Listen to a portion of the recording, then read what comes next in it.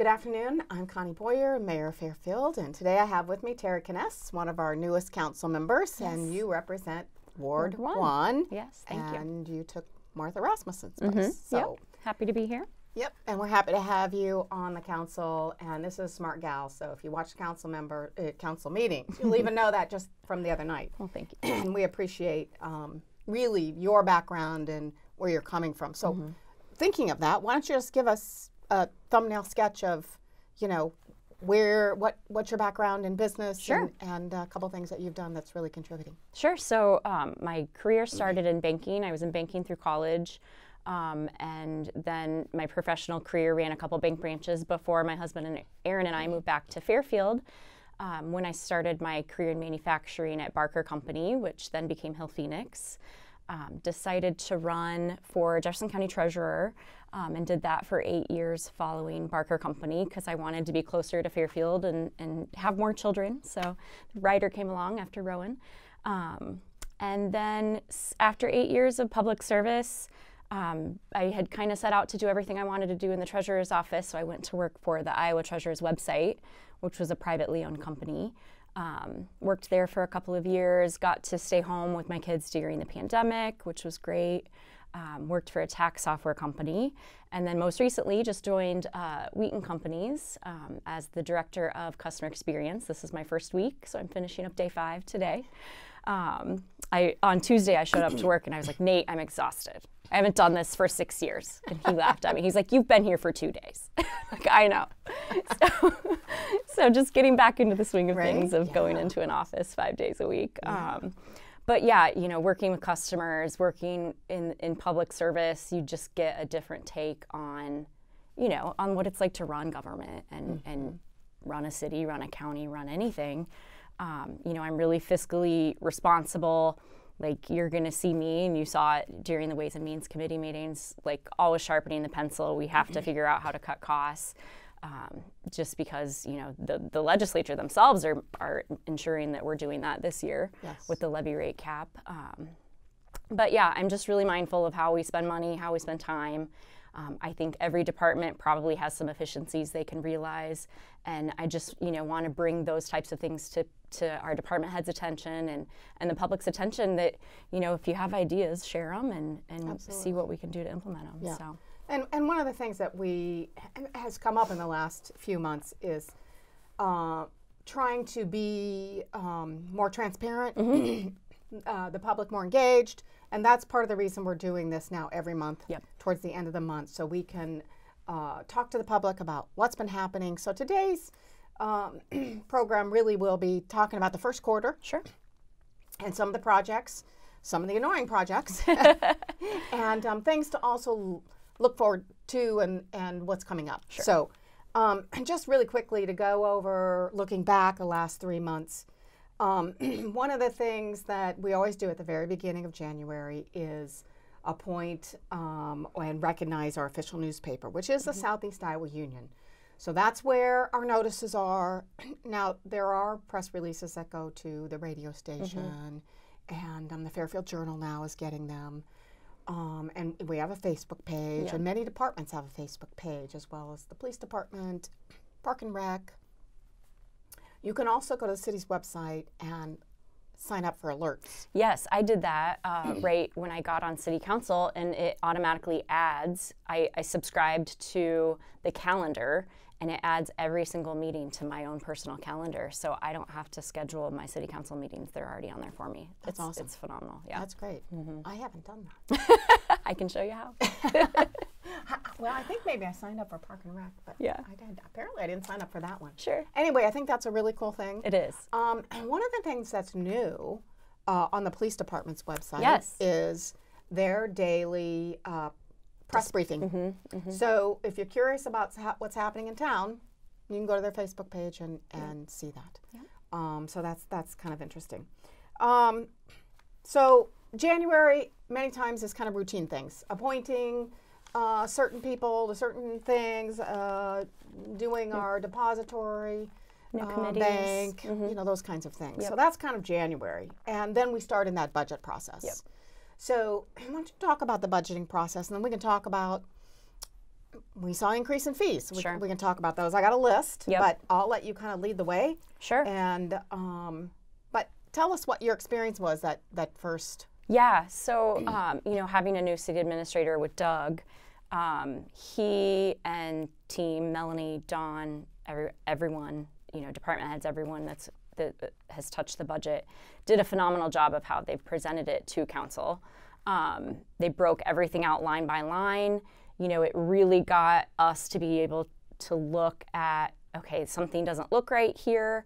And, you know, we really spent a ton of time going through, you know, line items to figure out why is this so much more than it was last year?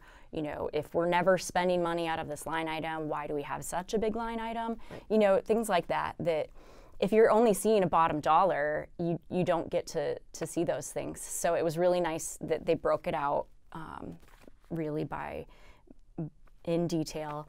And then, you know, just work through with some department heads on different things.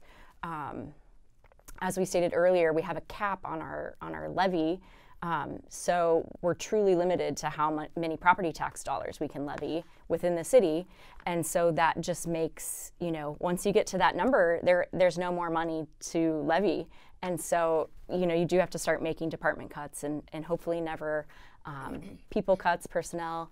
You don't want to see people lose their jobs. So that's why I think it's really important that we start looking ahead and making sure that we can continue to pay for the things we need to pay for, and you know, keep the people on that we need to do those jobs, because without them, you know, nothing gets done. Yeah. So I don't know how many hours we spent. It was a lot. Right. A lot of days. I think we had 3 separate days that we probably spent 3 to 4, 5, 6 hours a day working on the budget. And then Doug had a great idea to present it to the public. Not a huge turnout for that, but I expect that to change throughout the years as people become aware of it. Yeah. It was really an opportunity for people to dig in there and ask questions. Right. I think Doug sent out like 150 invitations. Mm-hmm. I think most of them were email, but sure, personally inviting people to come, to be able to talk to department heads, talk to council members, ask questions about why a particular, you know, line item or whatever.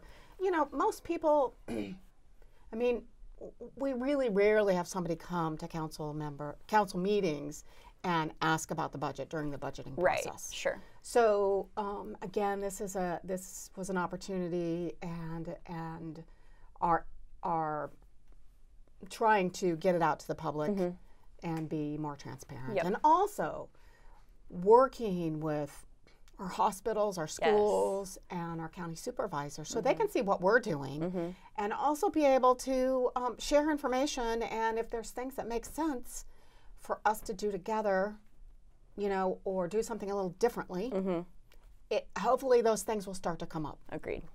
Yep. So we'll see how that goes. Yeah. So first time, we'll plan to continue to do it. Hopefully we'll have more people next round. So look for it next year. So let's talk a little bit of increase in fees. We had to increase fees. Yep. And that's really just to stay even. Sure. Right? And you know, they're not large increases. I can never remember the exact dollar amount off the top of my head, but it's minimal, 50 cents here, $1.25 here. Yeah. So not anything that's going to break anybody's budget, but you know, collectively we'll make a big difference to the city's budget and our ability to keep maintaining our sewer and water quality. Yeah. Sewer and water, particularly was increased just to keep up. Yes. You know, we're still doing major projects. Right now, it's kind of on the southwest part of town. Is it by the trail there? Yes. By 163. Yeah, out there by the hospital. I thought and stuff. So. Yep. So new pipe is being laid, and you know, we for at least 20 years have been reporting to EPA. And our last council meeting, Melanie brought her report that has to go into EPA. She said, we'll probably still be doing it for 20 years from now. So, and that kind of started with sewer overflows many years ago. Yep. And so that started a process why is this happening, and upgrades. And that upgrading is still going on. Yep. So, and we're talking millions of dollars. So again, just for us to be able to pay our loan payments for these sewer upgrades, we had to increase your sewer bills. Yep. But that said, there is something on one of our papers that I want to mention just because it's a segue, and I think it's maybe on lawn yours. meters. Is that what you're talking about? Yeah, lawn meters. Okay. Can you talk? Let's just explain what lawn Sure. meters are. So I actually looked into this myself because I had to water my yard last summer. It just wasn't feasible for us to do, but you can request a separate lawn meter if you're going to be filling a pool, doing a lot of watering, so that you don't have to pay the sewer charges because it's not going into the sewer. So it costs around $300. It's just whatever the price is at that time of what it costs the city, and you have to get your own plumber to reconfigure the plumbing and get the actual meter installed. So, yeah. But it is a good thing if you it'd be a do huge tremendous savings. amount of water. Yep. And by the way, if you got a pool and you're filling it, you will get a water bill, a big one. So just be prepared. Yep. That's part of the deal. Yep. So, yeah. Okay. Other increases in fees included waste management, labor and equipment, and franchise fees. Before we go to franchise fees, because I want you to explain a little bit about that, but I want to talk about labor and equipment. We do not want to mow your lawns, people. And that's at that's on there too. That's on here too, I'm getting ahead of myself. You're good. But, It's okay. we really don't want the street crew to be out mowing people's lawns and whacking their weeds, and that's a minimum charge of $190 if you haven't done it yourself. So if there's some issue, get in contact with the city and so we can work something out. Right. Because again, we really don't. They've got other things to do. Yep. I have a 15-year-old son that can come push your lawn. So. It makes some money, right? He's looking for jobs. There you go. So let's talk about franchise fee a little Sure. bit. That was increased as well. Last year we did a 1%. Yep. And then talk about that during the budgeting process. Sure. So, many cities are utilizing the franchise fee and took it. The maximum franchise fee right now is 5%, and that goes on your Reliant energy bill.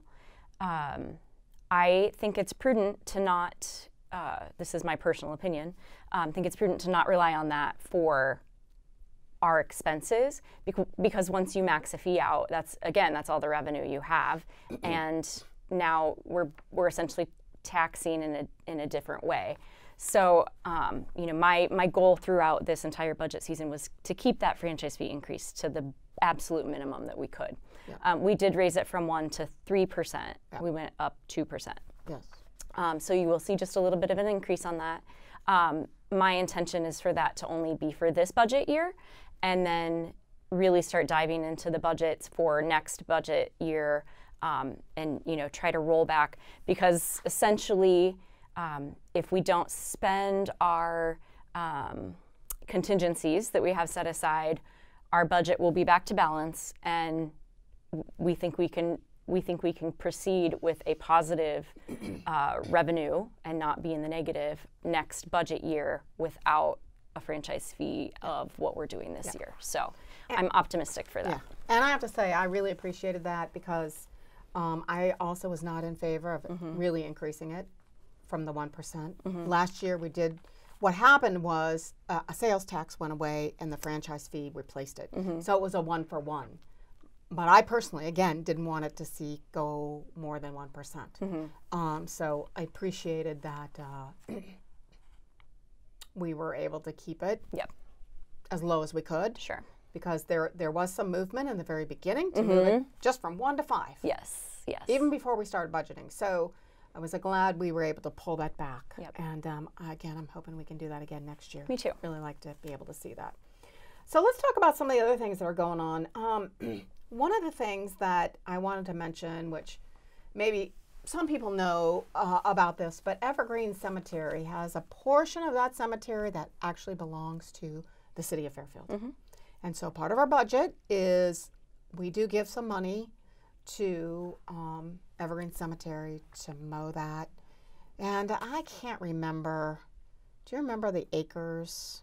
I don't. Yeah, I don't either. But I don't know if it's 20% of the whole cemetery. You know, you don't really know where the Fairfield line is versus Evergreen because they're, you know, they're right together. But mostly it's the older part of the cemetery right along B Street. And cemeteries are not money-making deals, right? So they've been finding it hard to budget, and actually even hard to find employees, part-time employees in the summer. So again, if you're interested in mowing and weed eating, like to be outdoors, you know, go visit Matt at the Evergreen Cemetery. I don't know if he's hired people yet for summertime, but at any rate, one of the things that they did, and there were many letters that went out to community members, is they are in the process of building an endowment fund to help the operations of the Evergreen. And for me, I thought, wow, that's, you know, first of all, that's a really great idea. I've got now both my parents at Evergreen, my grandparents, a lot of extended family. And, you know, I thought about how many times, right, that I go out there in the summer to pay my respects, particularly to my parents and grandparents. But I hadn't donated anything. Not really thinking about it, you know, and I thought, well, that's my obligation. You know, they're there. And so as a citizen, we donated to the endowment fund so that, you know, our parents and grandparents' plots are kind of taken care of. And it wasn't a huge donation, so I guess I'm just challenging everybody to think about that as a family legacy and taking care of your ancestors that have gone before, and you know, we want to keep the cemetery nice. So if you can give a little bit to that foundation to help loosen up that budget a little bit, so it makes it a little bit easier, and they're not always in the hole and begging for donations, you know, year to year. We want to be able to keep it a little bit easier for them. Yeah, because certainly, you know, the city, we'd prefer not to have to take on that cost either. Oh, absolutely. Yeah, because that's what could happen. Definitely. Exactly. If Evergreen, as a private entity, finally said, we can't keep it running, it's going to come back to the city, and then guess what? Then it is a hard cost, Yep. And, yeah, that would be not good for the city. So, another area of kind of challenge has been the brush pile. Oh, yes, the brush pile. The brush pile. Well, topic we love to talk about. Yes, and it's been tricky too because we had all of the trees that took the weight of the snow and haven't done a brush pickup yet. So people have been antsy when it was nice out to get that brush out on the street. Some people are even putting it in the street, I've been told. And then they're joking like, hey, city council member, can you fix this? It'll be picked up in about a week. So yes, they're coming out and doing brush pickup starting in May, correct?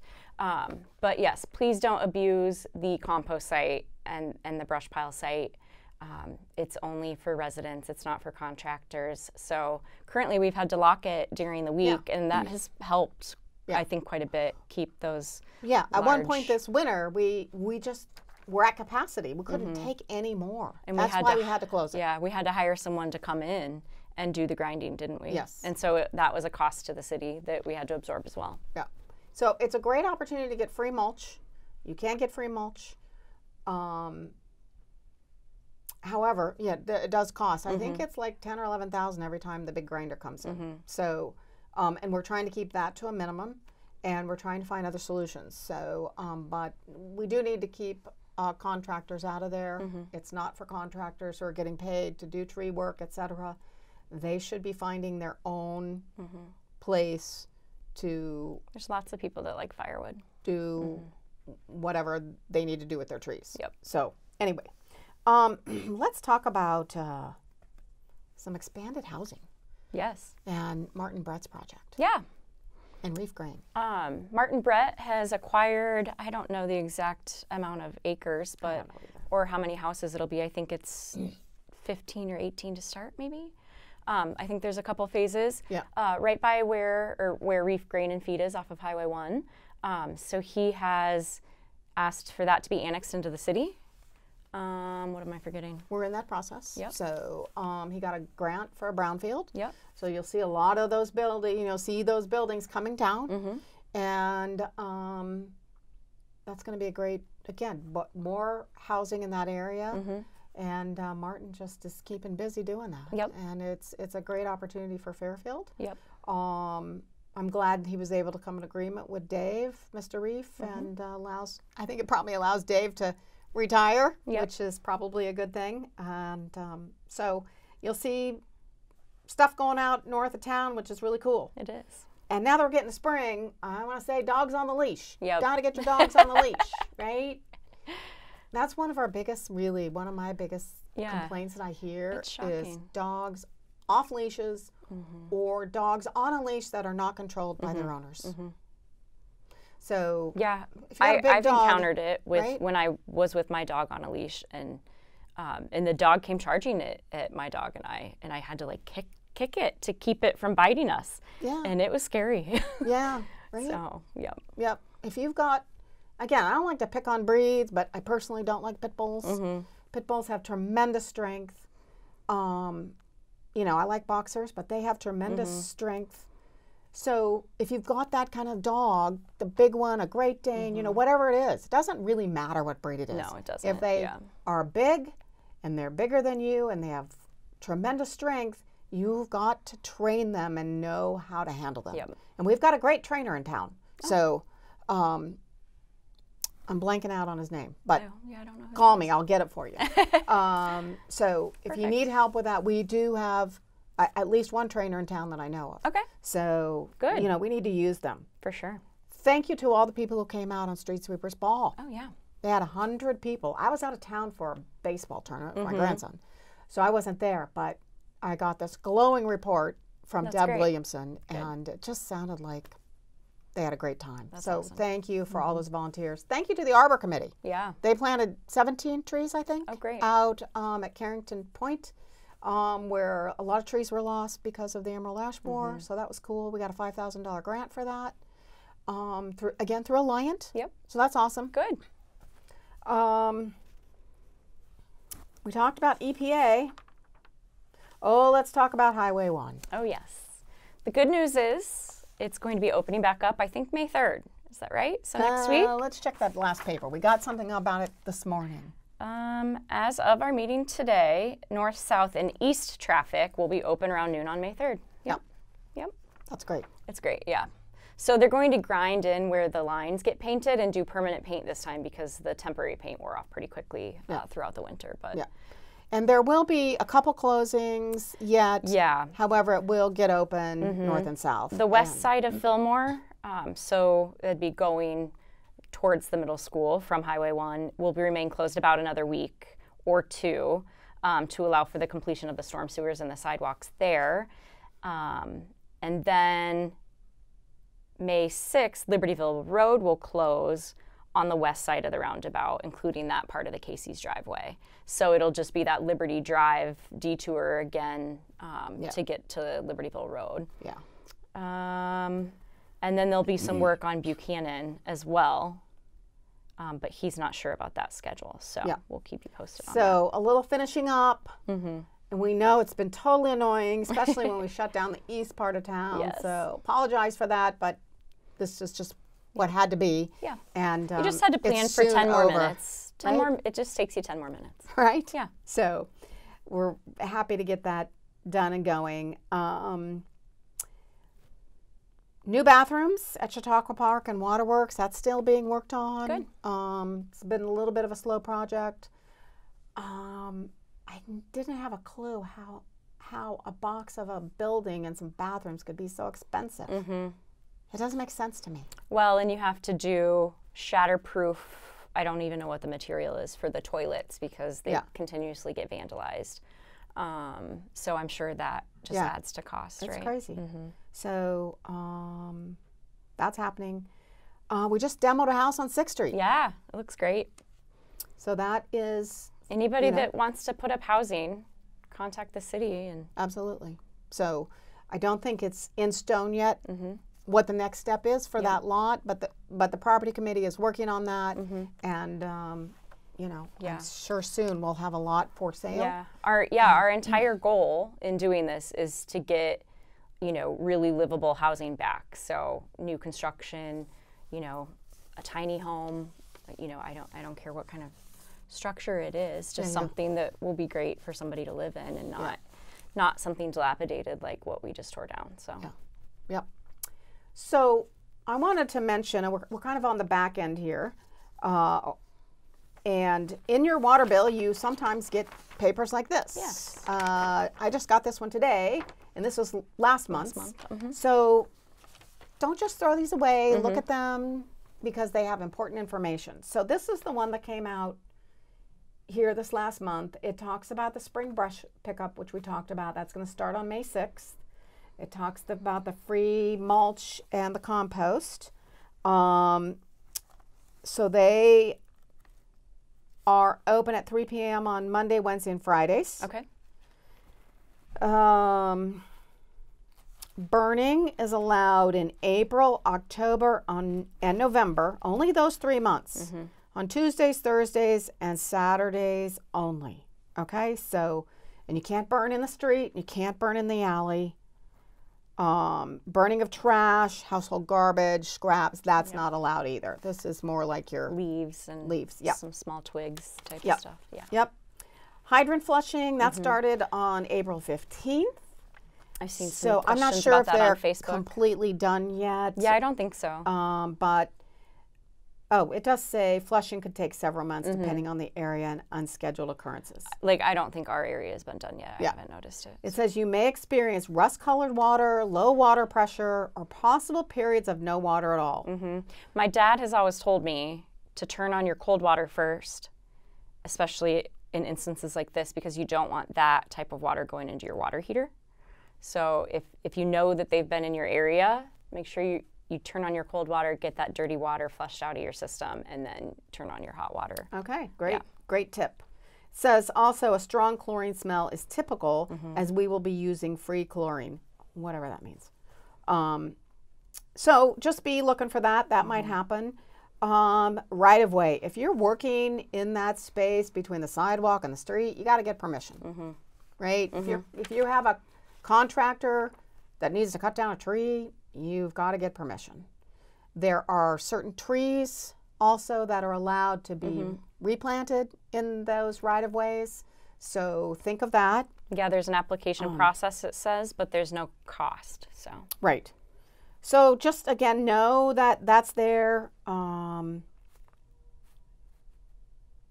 Shouldn't be creating gardens, technically, in there, in the right-of-way. And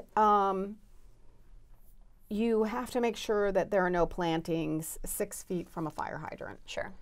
If there's a fire, that the firemen want to be able to see where that fire hydrant is right away, and they don't, they don't want to cover it up with large bushes and flowers. Agreed. Yeah. So same thing with large bushes or anything in the right of way, and on corners. Yeah. You don't want to obstruct the view. Yep. Great points. Parking restrictions. This says that the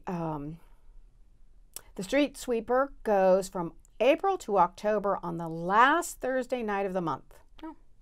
So from midnight to 6 a.m. Friday. So keep your cars off the street. That's downtown, correct? I think that's anywhere.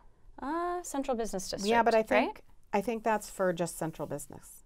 All vehicles parked in the Central Business District must be off the street in that district to permit scheduled street cleaning without parked vehicle interference. Well, maybe so. Okay.